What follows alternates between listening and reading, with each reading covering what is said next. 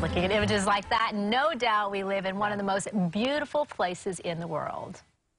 For sure, hands down. And we need to savor that natural beauty as best as we can, right? So today, I'm talking to an organization helping us do just that.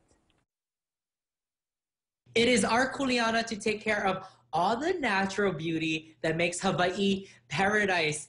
Here to tell us more about an organization that is helping us do just that, we have Tamara Rigney, founder of Treehoo. Hi, Tamara. Good morning. Hi, Mikey. How are you? I'm doing well. Thank you so much.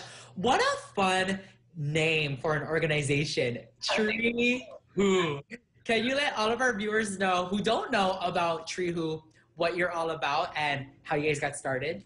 Yeah, so Treehoo is actually the title of our campaign, and our organization is called Hawaii Neighborhood Forest, but we've become known as Treehoo. Kind of our mission is to use marketing and community outreach to inspire the people of Hawaii to care for and plant more trees in our neighborhoods. You might look around and think that we have a lot of trees. If you drive down Kapilani Boulevard, you go to the park, but our urban tree canopy is actually really low and it's shrinking every year. So we want to encourage people to reverse this. I love that. And I love how you guys are encouraging everybody to come out of their house, of course, you know, staying safe and distance to help the local community. Now, what inspired you to start the organization Treehoo? Being in Kaka'ako so much, having Heiko down here in our studio, there's not a lot of trees down here. And after a while, I was like, you know, we have to take this into our own hands. We can't blame it on the developers. We can't always blame it on the city. Like, we need to get out there and start doing stuff in our own yards and in our own neighborhoods, because that's where the biggest impact is going to be made. So we just want to inspire and do this in a positive way. Do you guys accept volunteers if they wanted to come out and help out with the organization in any way? So right now, we're not currently set up to do planting, so we aren't actively accepting volunteers, but we are accepting photo and video submissions on Instagram.